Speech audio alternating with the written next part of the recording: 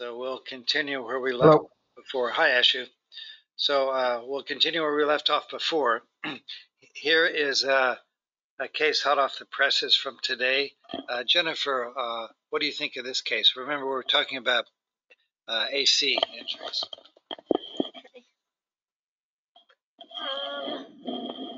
So it looks like he'd had a corticoclavicular ligament repair, so there's some metallic susceptibility artifact. And so he had the repair 3 months ago. 1 week ago, he had a lifting injury. He's had pain since. okay. So what do you think's the cause of his pain? Yeah, here I can't see the AC joint very well, or although it seems like there's some fluid within the corticoclavicular interval adjacent to that repair, so I'm concerned that he may have torn his repair. There's an axial image there. Yeah, here I don't see the coracoid connecting with the glenoid. He may have fractured the coracoid process. What makes you think he fractured the coracoid process? I can't see where it connects with So what would the you scapula. Just some I'd like to look at the additional images to make sure the coracoid process is intact, and he may also need a CT. It's a CT.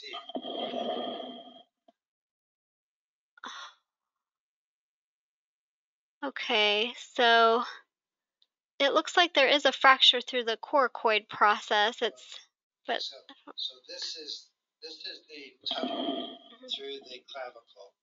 This is the tunnel through the coracoid, but we have to look at it on all the planes. Here's an axial image through that. Okay. To me, this looks like it could be a fracture. The margins are irregular and they're not corticated. Yeah. Here's actually the drill hole right here. And here we can see the fracture extending both anteriorly and posteriorly. That's what I don't like, that procedure. I don't know what they use here. Some kind of a device with a tape, probably. Probably. And I know this is one of the most common complications of this surgery. When a lot of people will not drill holes to the coracoid, they'll put tape around the coracoid. And then you take a suture passer and you can go right around it, and that's the best way to do it. I don't know who this fellow was or why he did this particular. It's an accepted procedure, but this is one of the problems. I never did a single one of these. I just didn't like it. Right. Okay. Let's see. Ashley, what do you think of this one?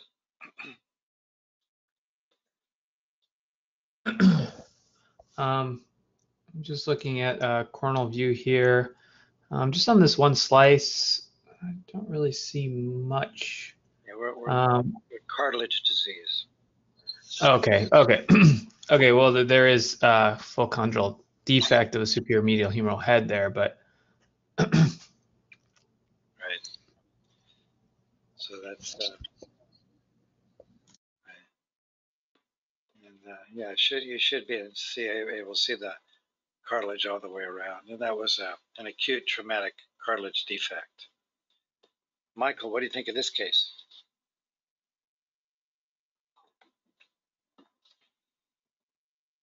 Michael? Sorry, I forgot to turn my mic on. So I see increased signal in the central glenoid cartilage. Okay. I don't know if that's the real. That looks like there's probably, maybe a full thickness defect there. Yeah, we can see on other sequences. What about the humeral head articular cartilage? The humeral articular cartilage, at least superior, also looks thinned, but I couldn't tell if that's just how it's windowed. Yeah, where the arrows are. Okay. Like there's probably a large defect there as well. Okay, so what's the next thing you do when you see a possible defect like that? Well, then you look down in the inferior joint capsule, and I think that's a piece of cartilage floating there, probably that popped up. Yep. Yeah, that's cartilage. And there we can see it Yep. in that inferior recess. Good.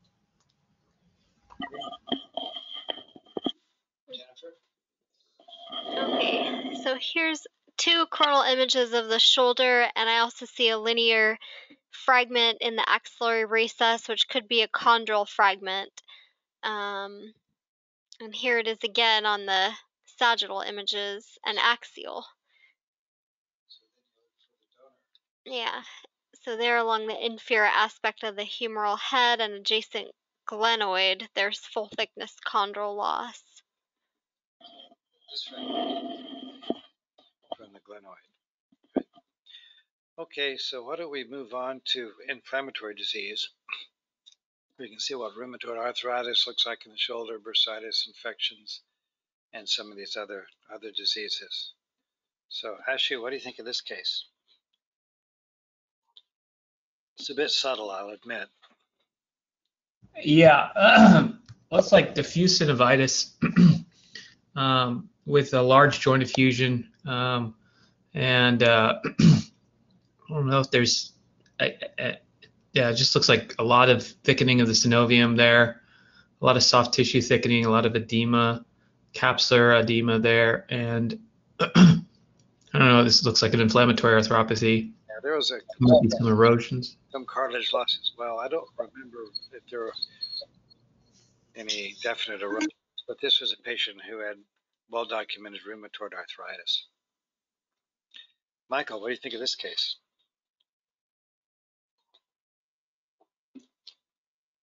Okay, so 18-year-old male. So I mean, when you look, there's a large joint effusion with just marked diffuse synovial thickening. And it all enhances, like that's all just very large synovial pannus or something. So I assume this is an inflammatory arthropathy, like, and it looks like there's an erosion maybe in the humeral head. Yep. So, you know, I think rheumatoid arthritis or something. This patient went on to an arthroscopic synovectomy. That's not really the usual Indicated. this day and age. And this Yeah. rheumatoid arthritis. Got it. John, do you want to talk to us a little bit about synovectomies? That used to be a fairly common procedure in the 70s. We found out, however, that the treatment lasted maybe a couple of months or a couple of, maybe even a year or so. It was very hard to get rid of every bit of synovium. It would just grow right back. But I remember pre-arthroscopy days when we did open synovectomies. We would peel the synovium off. It looked like it's hard to describe the pannus over the bone and over the cartilage and no cartilage with holes around it. Ugly looking stuff. Okay. And but the folks would have some relief for a while, and that was about it. Yeah. And we'll have lecture on rheumatoid arthritis. The treatment is really anti-inflammatory medication predominantly. As long as you don't. Our medication was steroids and aspirin. Okay. Let's see. Jennifer? Alright, so here we can see regions of full thickness chondral loss along the glenohumeral joint. There's cyst formation and osseous erosion and a large joint effusion. So this could be Yeah, lots of edema. It could be another case of inflammatory arthropathy or end-stage degenerative disease. Diagnosed with juvenile rheumatoid arthritis many years before this. Go ahead, John. Degenerative disease, you get more hypertrophy in places and osteophytes, etc. I wouldn't, Jennifer, I don't think this would be my first guess. Yeah, so this was, in terms of osteoarthritis. Jennifer, what do you think this is down here?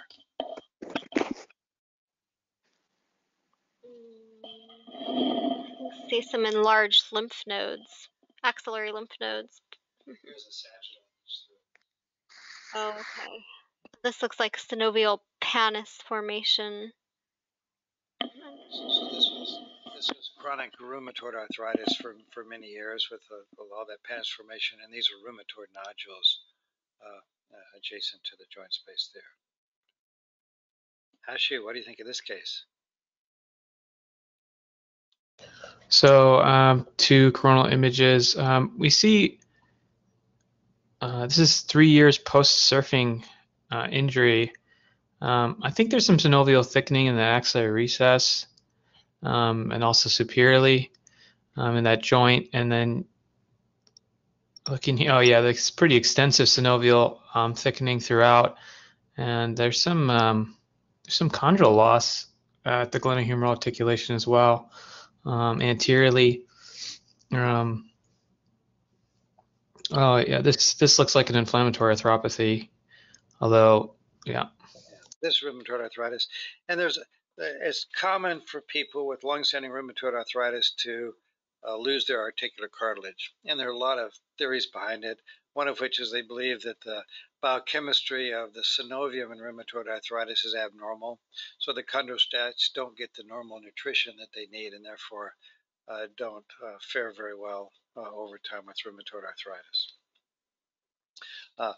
These are chronic cases. Hopefully you'll never see these in practice anymore, but unfortunately you probably will. But now, as opposed to when I was at your stage, where there was not good treatment for this, now there's very good treatment that is very effective against most people with rheumatoid arthritis, and we'll talk about that in a future lecture. Okay, Michael.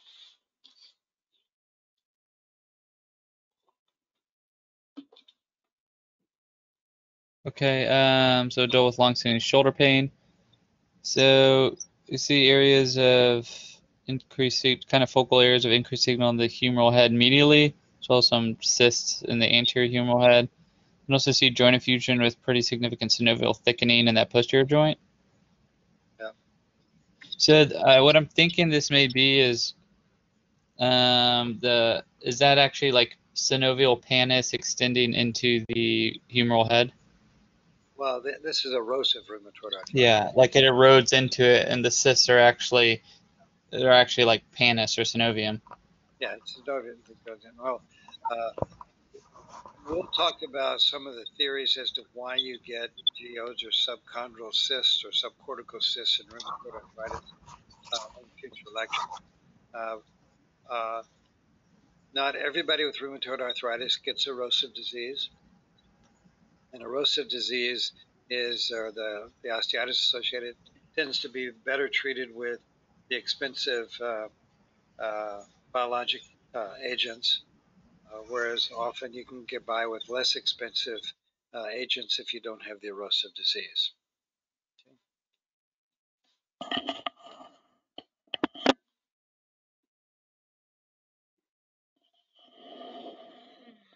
I see a lot of increased fluid signal intensity in the subacromial bursa with synovial thickening. I'm not sure if this could be a bursitis or inflammatory arthropathy affecting the bursa. That's that. Yeah, lots of fluid again in the subacromial and subdeltoid bursa. Bursitis. This is subacromial subdeltoid bursitis. And I think most of the bursitis we see are probably more mechanical. It's thought for a long time it was due to outlet impingement, which we've talked about many times. as kind of a mechanical irritation. He has to always be concerned about infection because this area can get infected and you can get bursitis from that.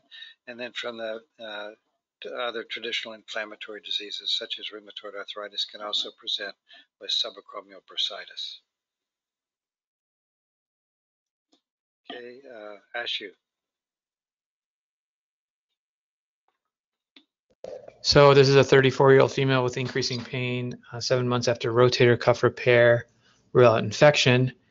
And we can see a lot of fluid within the subacromial subductal bursa, a lot of capsular edema. There's also diffuse synovial thickening in that infield recess. There's some, I want to say, some erosive change of that humeral head. I don't know if that's just post-surgical change of that humeral head on the axis. Yeah, right there. So what do you think is going on here? Given how extensive, yeah, and the rotator cuff repair. Given how extensive the capsular edema is and synovial thickening, I'd be worried about infection. Okay. Yeah, I think that's to be concerned about. You don't see a lot of really edema of the capsule, and we'll see some infections later. If it's really rip-roaring with a typical traditional bacterial infection, you'd really expect a lot of edema outside and around the capsule. But absolutely, you've got to worry about that, and you've got to rule that out first because that's really a medical emergency. But yeah, otherwise rheumatoid. Yep. Yeah, this was a patient who also happened to have rheumatoid, and just remember there have been quite a few professional athletes over the last couple of decades where we've made the diagnosis of rheumatoid arthritis. So just because you're a young person and active doesn't mean you're not going to get rheumatoid arthritis. So you will see it if you do a lot of musculoskeletal imaging. John, were you going to say something? I was going to say that when you do repairs on rheumatoid arthritis, the tissue is not normal, and it will tear easily, and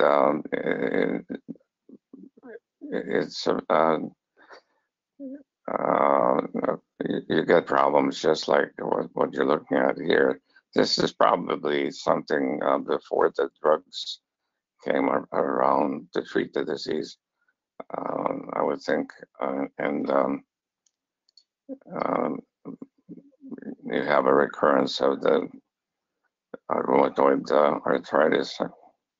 They probably did a synovectomy, and you get a lot of bleeding and so on. I used to hate to repair rheumatoids. And excision used to be something that we used to do on feet and joints, and scholastic replacements, but we'll talk about that later. Yeah, we'll get to scholastic replacements. So anyway, I just wanted to mention that that's a difficult issue to deal with, and this is what the result is. Great. Not uncommonly. Is Michael next? Michael. In fact, before you start there, John, there's a book that I put on the shelf there, in your next to your office, where you guys read the MRIs and on rheumatoid arthritis surgery. You might look at it. You might find it interesting. Good. Okay, Michael, chronic shoulder pain. Okay, so I see this kind of bony protuberance extending off the undersurface of the scapula with a significant amount of like soft tissue edema. It's kind of heterogeneous in a way along the like ribs, kind of in the scapulothoracic junction. Okay. So I don't know if that's just some, I don't know if that's just some chronic bony protuberance or some congenital type thing, which is now causing all this kind of reactive edema in the region. If you saw this in another bone, what would you call it? Then If I saw it, I guess this could be like an enchondroma then. I mean, not enchondroma, osteochondroma. Yeah, this was I didn't know. from a Oh, that's weird. created scapulothoracic bursitis due to the mechanical irritation there. Yeah, I think I probably said this before, but Philip Tierman was the first radiology fellow at Cottage Hospital. All right.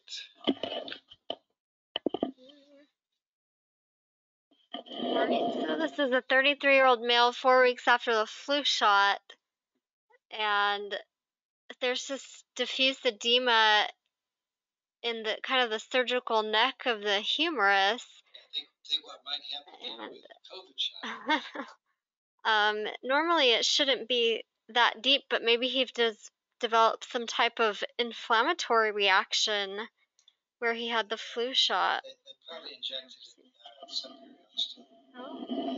They went ahead and treated it with antibiotics, but this was probably an inflammatory response to the shot.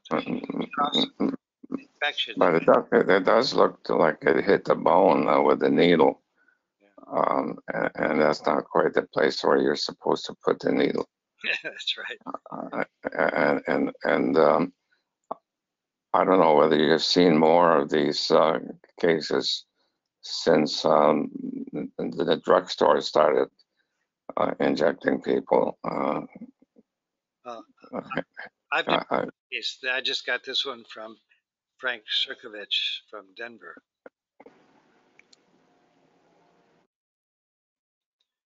Okay, Ashu.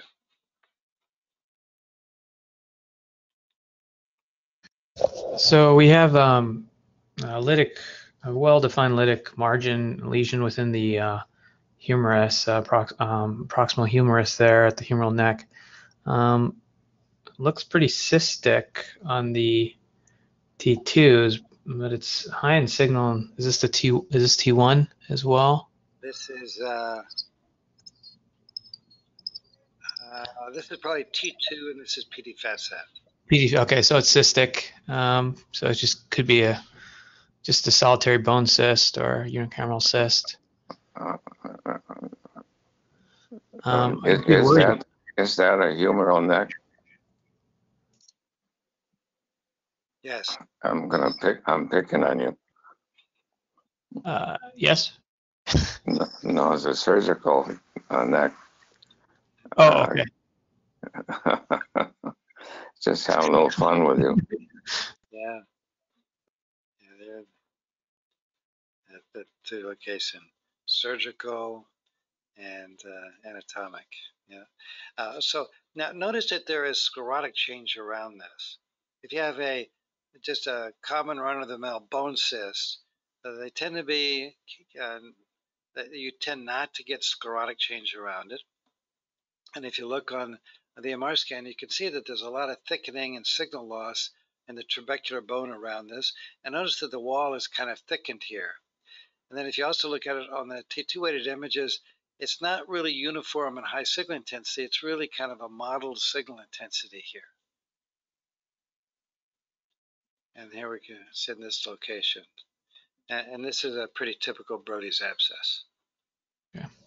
Typical location. And again, they occur in the metaphyses, usually kind of adjacent to the growth plate or the scar from the growth plate. That's where the end arterioles are, and it's thought that that's where the bacteria will get caught and the small capillaries and set up shop when you have a bacteremia. Okay, Michael, what do you think of this case?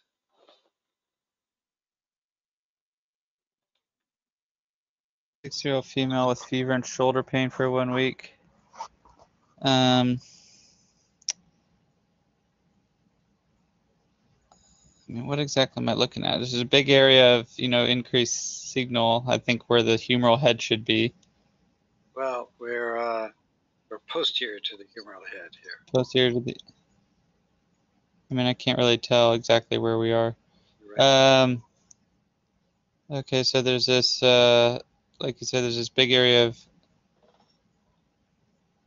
kind of fluid signal and the soft tissues. And what? So here's T1. Yeah. Notice how And it looks like it's got like a rim with some fluid in it. So I'm like worried about like an abscess. yeah, notice it's not thin wall. This is really thick wall. No. A lot of segment homogeneity within it. And we can see here, it looks like very thick walls on this Yeah. T1. And this was a staph abscess.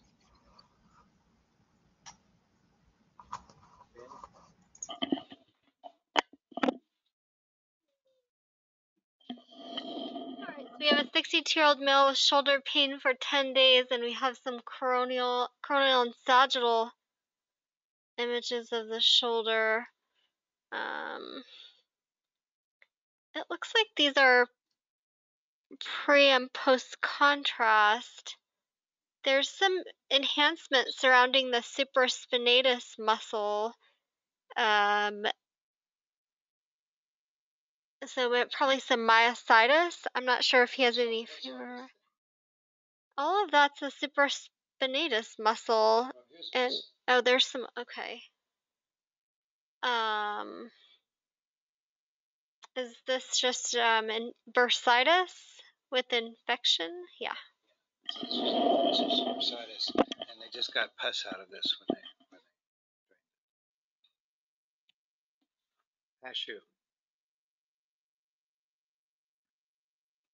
All right, here we have two coronal images of patient has shoulder pain. You can see that there's a tear of the supraspinatus right there. So this is on There's 311. okay. So 311, so he had a big tear. Here's Mhm. 11/22/11. Okay, so they said they did cuff repair, but I think there's a re-tear of the cuff construct, and you still see the retraction. But there's also a lot of edema at the acromioclavicular joint, and there's also some edema at the suture anchor. I don't know if that's enough. I'd have to scroll through that there. Yeah. Let me just go back. So 311, presumably had surgery within about a month of this, and this would be a few months later. Yeah, I'd be. Wow.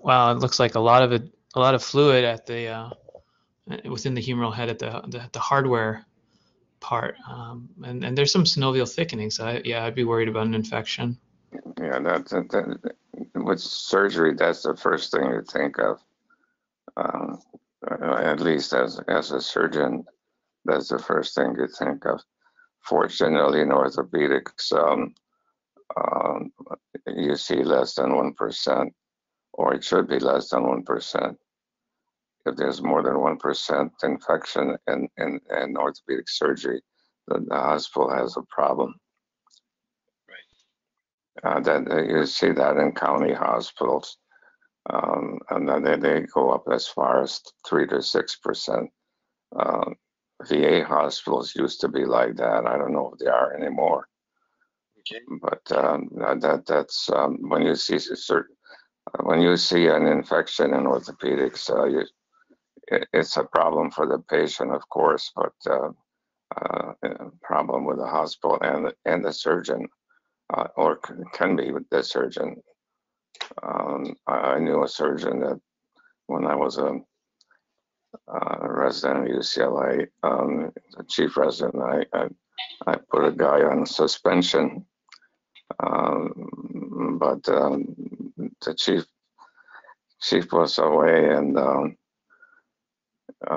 they used to play cards together, and on Fridays, well-known orthopedic surgeon, but lousy surgeon. I'm not going to obviously use any names, but he had an infection rate that was worse than all the surgeons put together in LA, probably. Oh my God. Okay. I'm not exaggerating. Okay.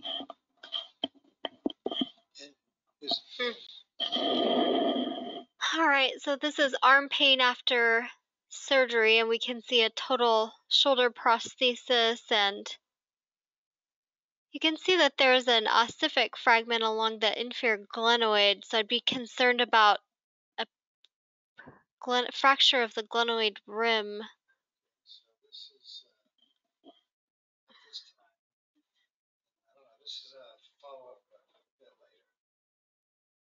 Okay. So we can see multiple calcified loose bodies surrounding the prosthesis. So And these, they're dense. yeah. Look at the bone. Yeah, the bone's sclerotic and mottled and irregular. Some type of reaction. So this patient also had an infection. Mhm. And you can see that there's marked abnormality of the bone due to the infection, and these are antibiotic beads that are put in. So I had to remove the hardware, and then typically they treat with 6 weeks of IV antibiotics, but sometimes they'll actually put in reservoirs of antibiotics as well that has to be removed then when you go back and redo the surgery. Okay. Ashu?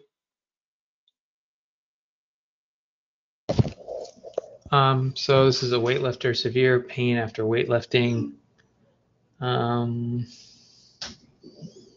to see the abnormality. Okay, some swelling, indistinct fat pad. Okay, I can see that now. So Oh, and multiple steroid injection. Okay, so we're worried about if they're getting a steroid injection, it could be infected as well. and here's the MR scan. Okay. So there's two coronal image at the level of the biceps tendon moving in intra-articularly. You see a lot of fluid and thickening. I think just right there. I think that's just, that could just be an abscess. Okay, this was Right. interpreted, not a RadNet, this was interpreted as a rotator cuff tear. And so the patient was being followed at this point for a rotator cuff tear and had increasing pain. And at this point, then the patient was admitted to the hospital, and this was a scan. Well, it's much worsened. Large fluid collection now, going both anterior and posteriorly. A lot of synovial thickening there. Actually, the way this worked out, I guess, is that so I was asked to review this scan, and I said it looked like it was an infection. And so I called the doctor, and the doctor wasn't immediately available. He called me back saying that the patient came into his office, was very septic. They rushed him to the hospital, and at the hospital he had worsening mental status, and they're actually afraid that he was going to die.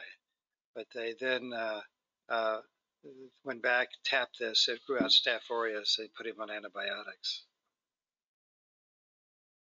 So and if you go back, this doesn't look like any of the scans that we've done in people who just have rotator cuff tears. This wasn't a tear, even if it were. But if you notice this, whenever you see typical rotator cuff tear, you can see fluid in the subacromial subdeltoid bursa, but you never see thickened walls like this. You never see this kind of inhomogeneous signal intensity within it. This is actually a T1 weighted image. On a T1 weighted image, the fluid is always really uniformly low in signal intensity. The margins are very sharply defined, especially on the T2 weighted images. And this really looks angry, aggressive, and very worrisome. And this was Staph aureus. He ended up doing fine eventually on antibiotics. Okay, Michael.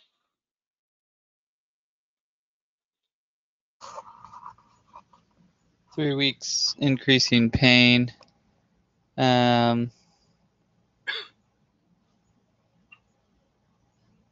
So I noticed a few things kind of around the joint on the PD fat set. There's these like either fluid collections or synovial thickening kind of inferiorly there and inferior to the inferior capsule. And then there's the signal within the supraspinatus itself, which looks a little weird because there's not really it's almost like either intramuscular tear or fluid collection. And then there's increased signal within the lateral aspect of the humeral head as well. So just notice. So this is telling me there's some weird type of inflammatory process going on. You just lose the soft tissue planes here. Yeah. Whenever you see that, the first thing you have to think about is infection. Mm-hmm. All the edema about it. So that's 3 weeks of increasing pain. Here's another image, a little bit more anterior. And so now it looks like we're getting some little artifact, which I'd be afraid might be gas, like a gas forming infection. He's had no surgery.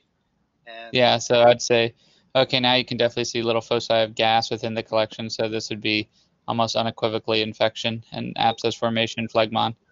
and this, Clostridia. yeah, it probably, It's one of the things you have to worry about. absolutely, yeah. So, I've seen a few cases. They're miserable.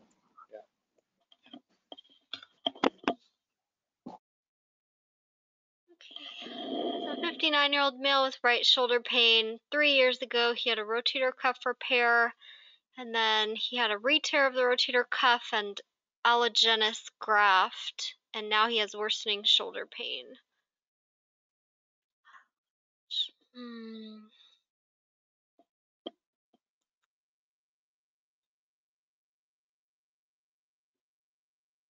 Yeah, it looks like there's a fluid collection and debris kind of along the posterior shoulder joint, as well as in the region of the supraspinatus. I don't see the supraspinatus that may be torn.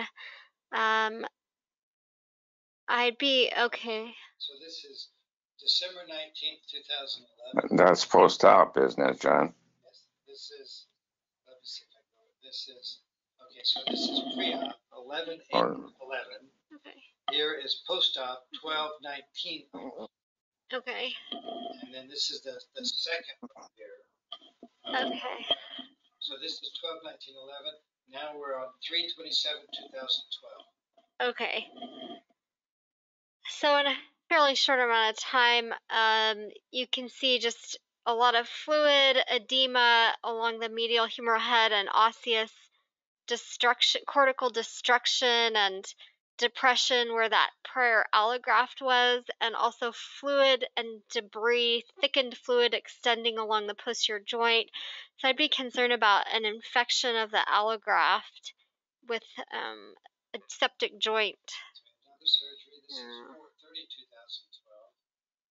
4/30/2012. Okay. So it looks like this is kind of an atypical fungal infection, and now they removed the allograft and put a pin in. So John, what's this?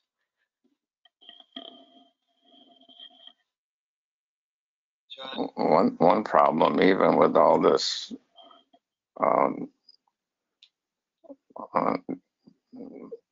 all these plates and screws, you still may not get a fusion.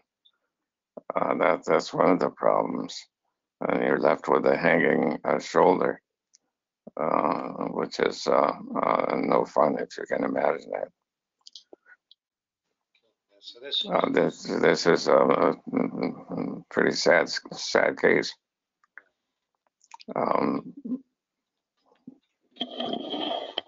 Thanks, John. By the way, remember this one because you don't see these very often. A shoulder fusion. Yeah. And we don't use this equipment here. I don't. Well, not anymore. I don't think. Yeah. Ashley, what do you think of this one?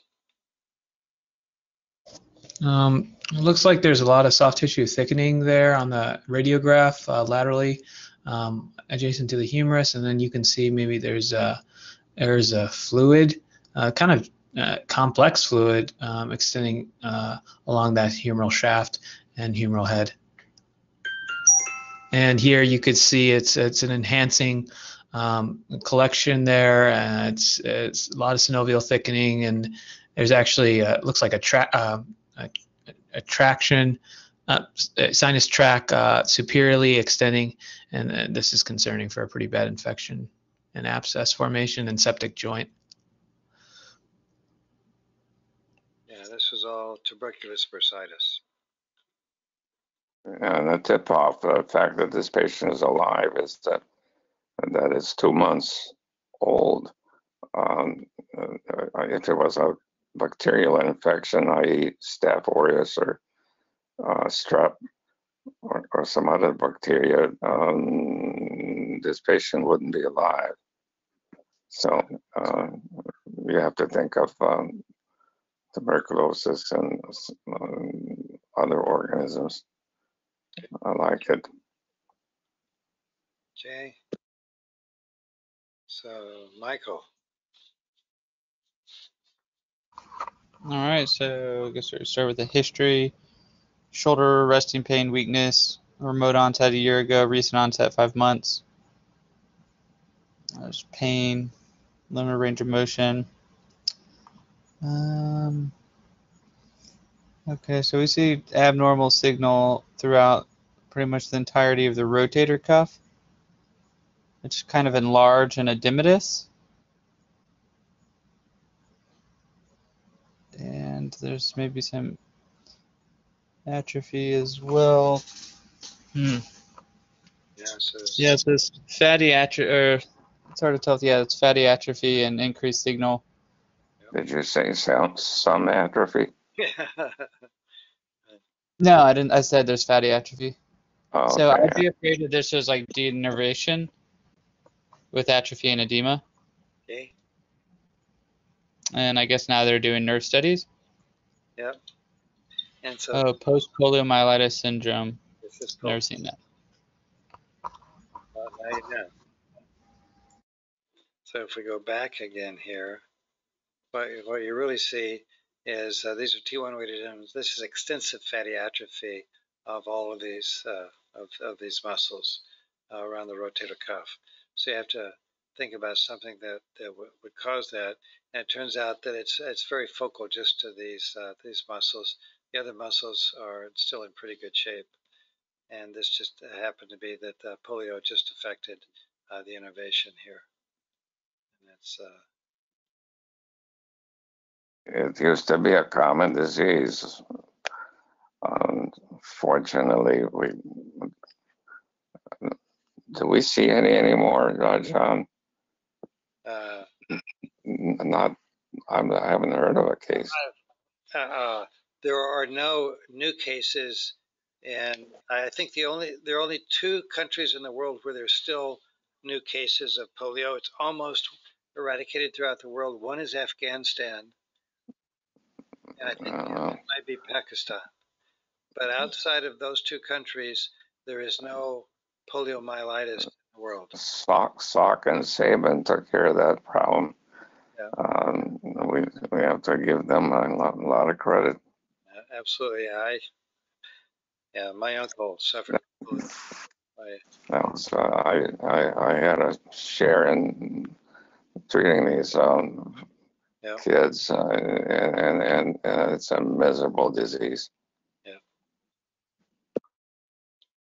Yeah, it would be completely eradicated if it weren't for the political problems in those 2 countries. War. Michael, did you do the last one? Yes, but I can do another one if you want. All right, so 65-year-old female with well-defined erythematous nodules on the right arm for 1 year. So again, we can see some intermediate signal intensity material or nodules in the subcutaneous tissue along the right shoulder. So I'd be concerned about some type of atypical infection. I know this can happen with sporotrichosis, migrating around the body.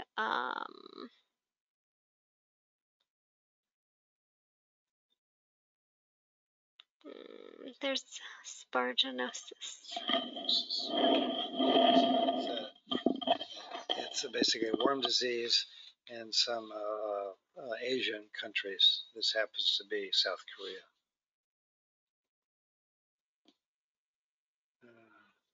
So it's a tapeworm infection, first described in 1882. Okay, Ashu.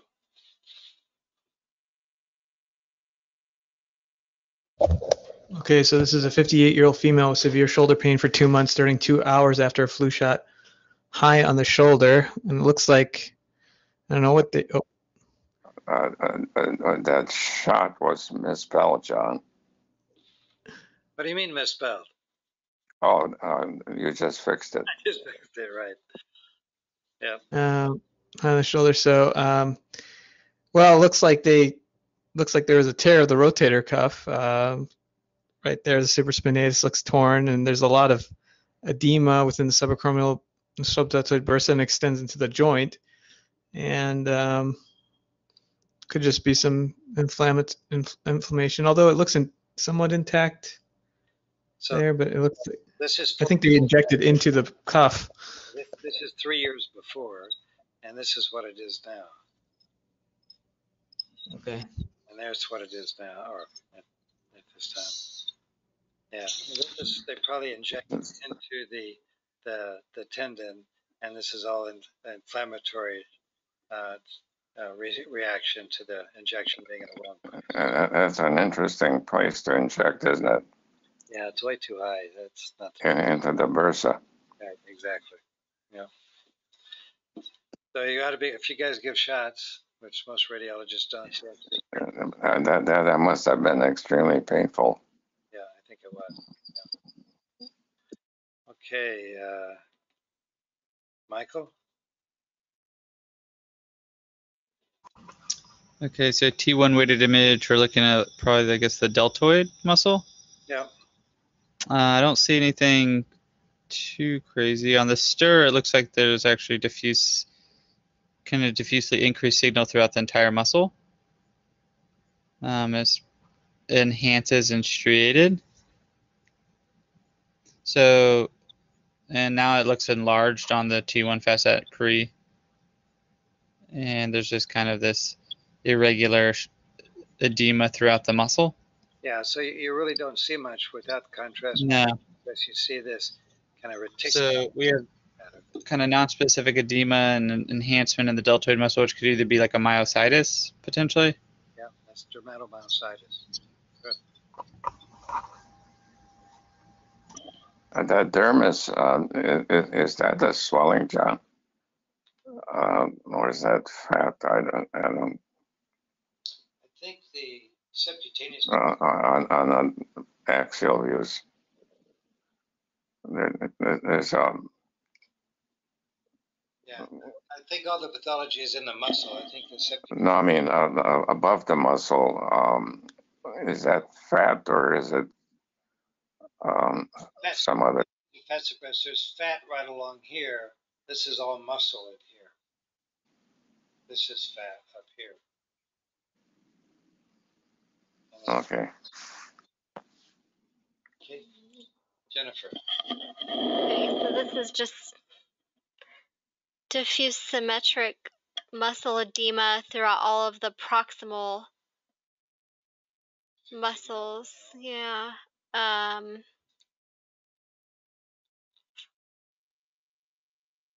Yeah, this is probably another type of denervation neuropathy, juvenile dermatomyositis. And dermatomyositis is usually symmetric, and you get this edematous pattern and then eventually atrophy of the muscles. Okay, Ashu? Here we can see some soft tissue swelling, I think. Okay. Okay. And looking here, oh, there's some low signal on the right. Density. Yeah, right adjacent to this scapular border here.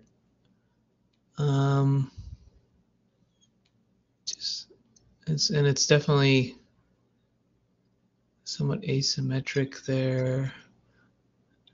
Musculature is more developed there. Yeah, so much more low signal on that side versus this side. You can worried about possible infection. The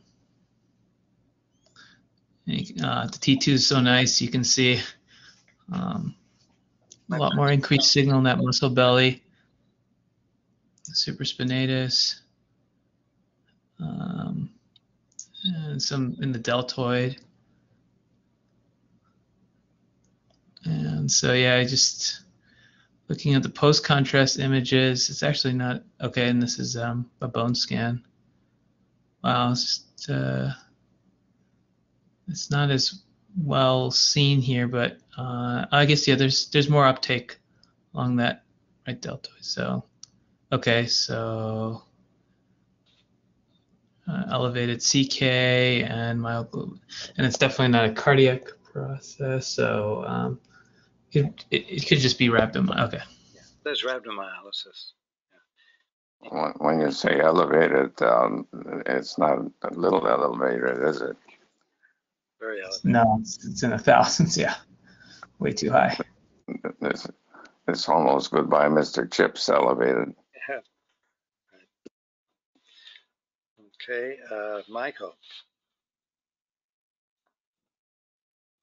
Okay, so 49-year-old with pain on methotrexate and prednisone, no fever or chills. So there's kind of a lot of edema fluid signals surrounding the shoulder.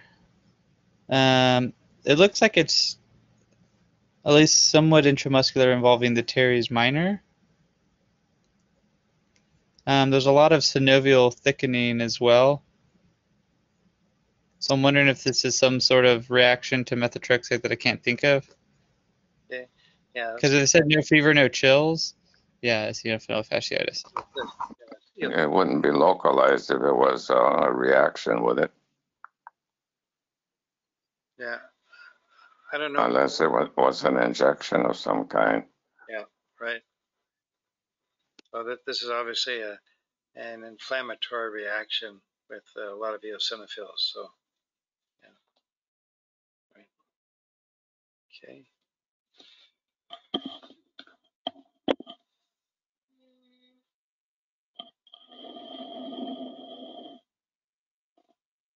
Yeah, we have a single axial image of the shoulder. I can't tell if this is an arthrogram or if this is just joint fluid. There is some fluid signal intensity along the deltoid muscle. It could be a focal abscess or inflammation. Yeah, the injection was an anterior injection. So okay, so it's not the. Okay, so just some focal inflammation along the deltoid muscle. And this was after surgery. You can see that there's a big this was a big arthroscopic portal that communicated with the joint space. When they did the arthrogram, the fluid, the contrast went out through the arthroscopic portal into the deltoid muscle here. So. Okay, well, why don't we stop here, and we'll start a new topic up on Monday. Okay? Thank you. Thanks, everybody. Have a great weekend, everyone. Have a good weekend, everyone. Yep.